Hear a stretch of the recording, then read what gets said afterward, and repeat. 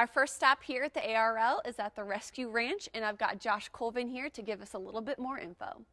Hi Josh, what can you tell me about the space that we're in right now?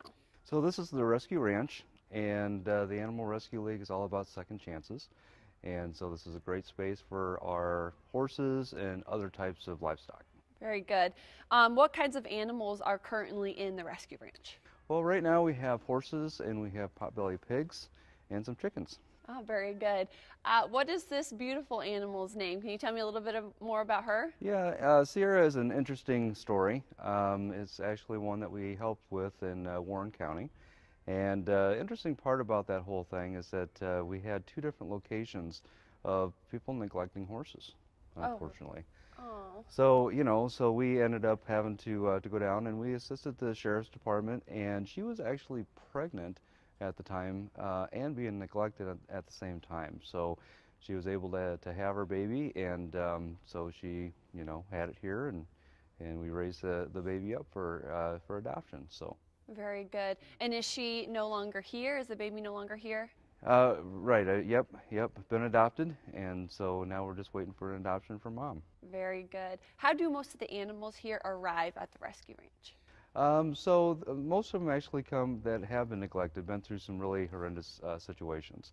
So we deal with the entire state of Iowa, where people can actually call and call us in. Law enforcement can call us in, and we try to work with law enforcement to get through those situations. And then if we end up having to take those animals, we have this wonderful space to be able to house them and work on them. So this is a barn, and it's a pretty big space from what I can see. How many animals can you fit in this area? Well, quite a few. It's got its limitations, obviously. That's where our volunteers come in, which is nice. So, if we do have a big case where we end up having a lot of different animals, we rely on volunteers. But this is a good space to work with them. We have a lot of volunteers, good staff to really work on these animals to get them up for adoption. But sometimes it's a long road to get them there. Right. How does the ARL Cruelty Intervention program kind of help these animals along? So we go through the court system. So our job is to basically, present the case and make the case and help law enforcement have this case so the people may or may not be able to get these animals back, depending on the circumstances. Sometimes we run into situations where people just got over their head, right? Right. So in those cases, we work with them, and it could be just, especially in the livestock end, that they can't afford the hay, all right? So we're going to be able to help them, maybe get through a really rough winter.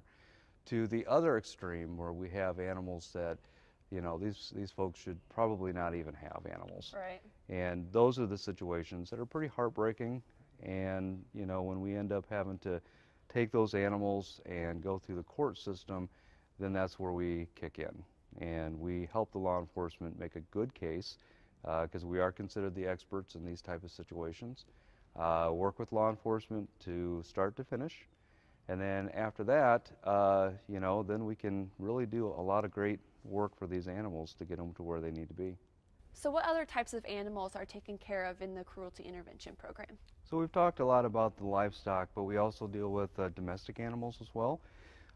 Give you an example, Sandyville this year, we had to deal with a pretty horrendous situation with dogs, and it was a really bad situation to a point where it really affected a lot of staff here too. Yeah. And the reason for that is that this was considered a rescue, so animals or dogs were actually coming from a lot of different places to this one location, where they really trusted that somebody was going to be taking care of those animals, and of course that was not the case. Very good. Well, thank you so much for talking to us about the Rescue Ranch and everything that it has to offer. When we come back, we're headed in to talk to Tom Colvin about the Animal Rescue League of Iowa's Medical Suite. Stay with us.